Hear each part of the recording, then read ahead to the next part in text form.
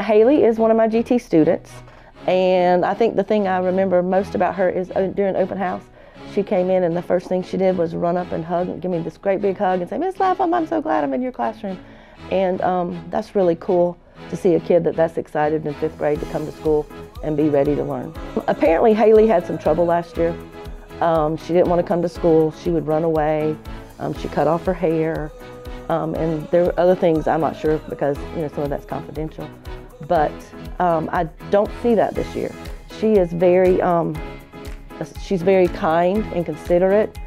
She wants to be here.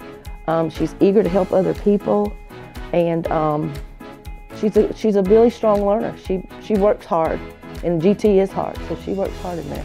She's always willing to help out. They created a little bracelet selling thing where they were raising money for pets, and we gave it to a pet shelter. She's always in the classroom helping other kids.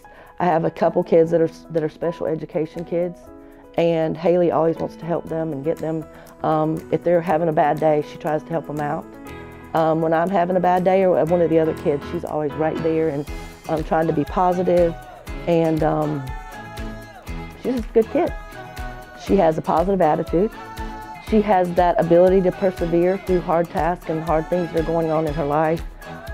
She's willing to help others, and she's just an all-around good kid. She's a Girl Scout. She works in the community. She works at the baseball games at Pelican Stadium to make money so that she can go on a Washington, D.C. trip. So she's just a really good kid. And just one example of Hailey being as sweet as she can be. This was what she gave me for Valentine's today. Life would suck without you.